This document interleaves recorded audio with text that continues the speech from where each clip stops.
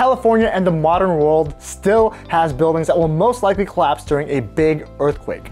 The 3 deadly building types that we'll be discussing are actually so dangerous in earthquakes that California and other earthquake-prone states even have legal mandates in place that require building owners to strengthen and retrofit them. I'll go over how these buildings behave in an earthquake to show you why they're so dangerous and how structural engineers can retrofit and fix these buildings. I'm Mathew Picardal and I'm a licensed structural engineer in California. Structural engineers, by the way, design the skeletal systems of buildings and bridges so they stand up and don't fall down during heavy winds or earthquakes. Let's jump into the first dangerous building type, and if you remember the Turkey earthquake last year, you've probably seen these types of buildings and the horrific way that they collapse, notoriously known as the pancake collapse. These are so deadly because their collapse is so sudden and widespread. The entire building is lost. These buildings are called soft story structures, meaning the first story is soft and weak and not rigid enough against earthquakes. So how did we even get to having these soft story buildings? Often buildings are made up of weak joints. They typically have enough strength to stand up, but if you push it horizontally or sideways, such as with wind or earthquakes, it'll fall over. How most buildings overcome this is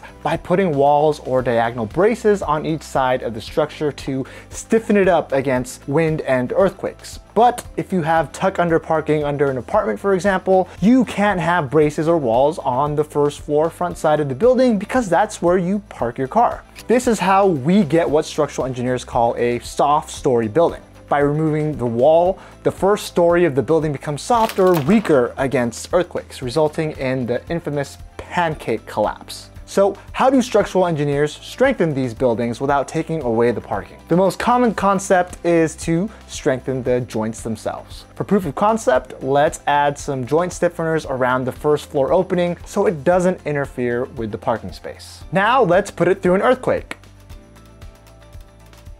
Success!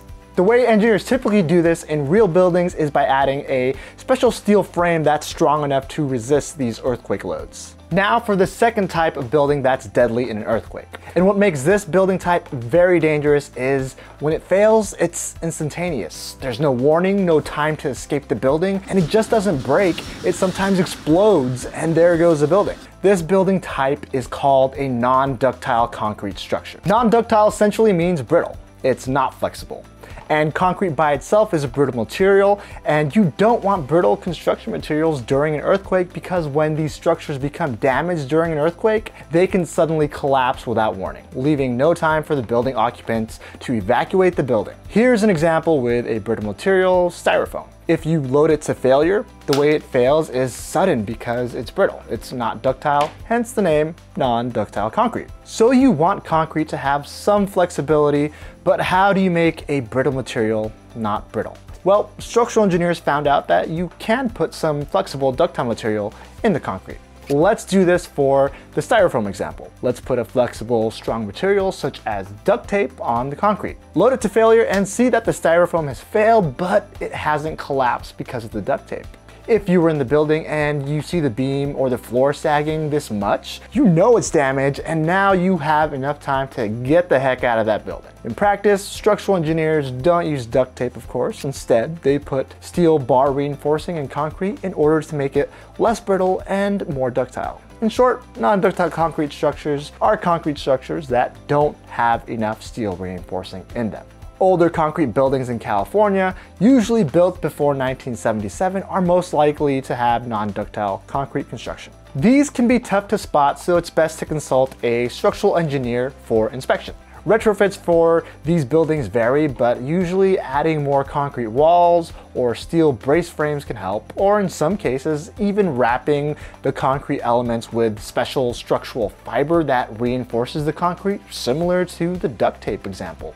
Now for the final deadly building type. What makes this one so dangerous is that it's even worse than the non-ductile concrete. Not only is it brittle with sudden failures, but it's even weaker than concrete because it contains no steel reinforcing bars. The walls also tend to separate from the roof during earthquakes, so the risk of collapse is also high. These buildings are called unreinforced masonry buildings. These buildings are made up of masonry bricks held together with mortar, but with no steel bar reinforcing. And as we talked about with non-ductile concrete, this means it's very brittle, which means it cracks and falls apart easily during an earthquake, as shown in this clip of an unreinforced masonry building on an earthquake simulator at UC San Diego.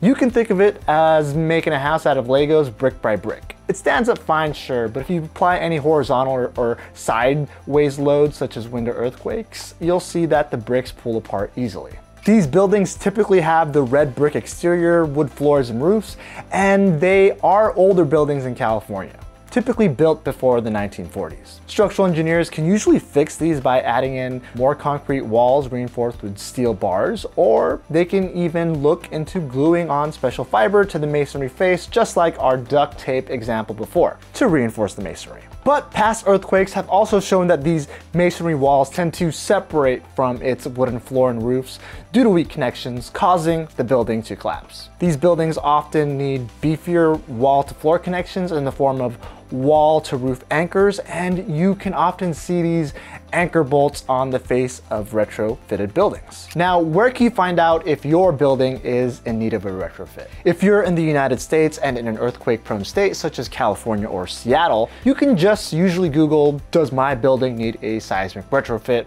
in your city? And it will usually lead you to a government website that tells you the mandatory retrofit programs in place, and you can find out if your building is one of them. If you'd like to see structural engineers use the world's largest outdoor earthquake simulator to test a wooden skyscraper against a 7.7 magnitude earthquake, or if you'd like to know how engineers actually design buildings so they don't fall down during earthquakes, check out these two videos here. Thanks for watching, and I'll see you on the next one.